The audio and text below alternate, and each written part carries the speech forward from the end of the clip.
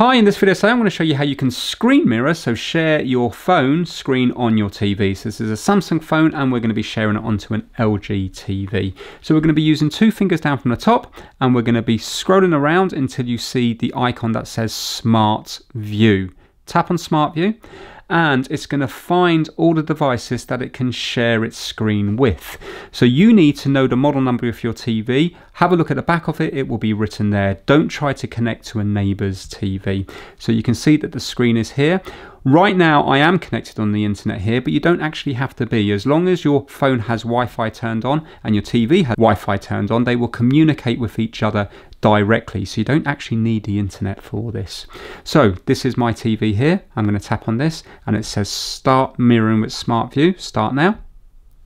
And basically it is now communicating here. The very first time you do this, you will have to use your remote control and it will request permission and you just have to press OK, because clearly you could connect to your neighbour's TV and show them something that they don't want to see.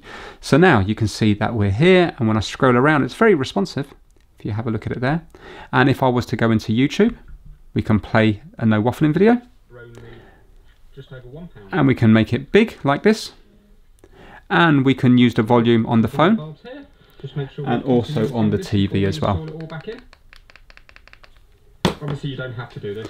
Now we have other features which is nice. If we tap this icon down here, this is for your Smart View, it will bring up other things like Appcast. Appcast is where you can still watch that on your TV, but look, I can still use my phone down here.